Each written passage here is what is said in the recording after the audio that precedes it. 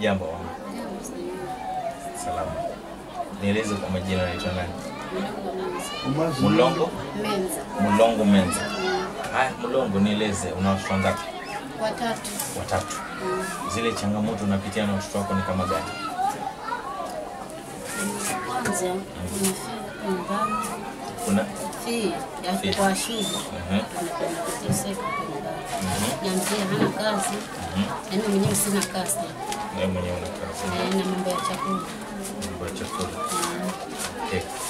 Rolly, I'm here with Mlongo Menza. Sorry for that. It's hot in here. Mlongo Menza is a mother of 3 children. She tells me that back at home there's a problem. There's a problem with food. They do not get enough food, and it is really traumatizing for these children.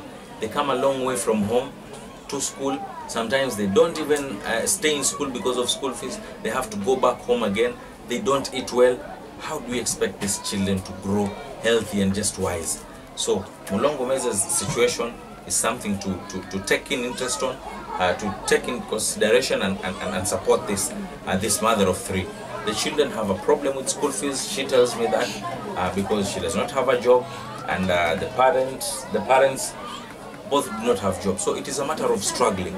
So while they're struggling to get that little thing to give to their children, why don't we also give the little thing that we have, and together we're going to have one full resource that is going to support this family. Let's do this.